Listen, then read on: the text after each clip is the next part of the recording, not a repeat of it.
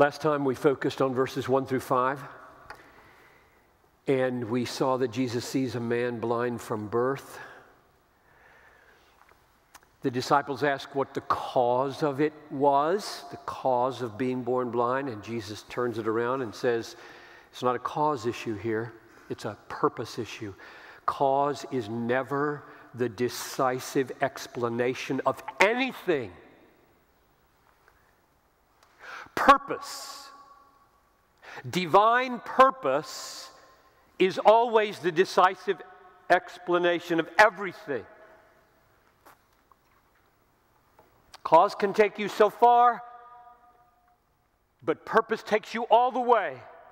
Why something is. It was not that this man sinned or his parents, human causes, but that the works of God might be displayed in him, God's purpose. So, no matter what mess you have gotten yourselves into, no matter what pain you're in right now from any number of human causes, that's not the main point of it. That's huge for you to get a hold of. Right here at the beginning from last week.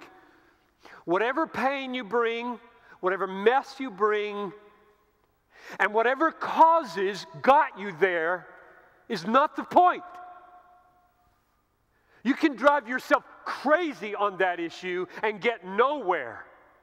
It will take you nowhere to get that sorted out. Is it her fault or his fault or my fault or their fault?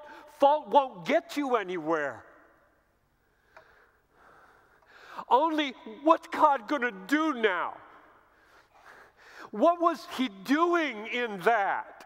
Where is he taking us, me? That's the answer you want. And it's there. Romans 8:28 is there. God works all messes, all pain, all failure, all sorrows, all successes together for the good of those who love God and are called according to his purpose. And so it was a massive thing we saw last time.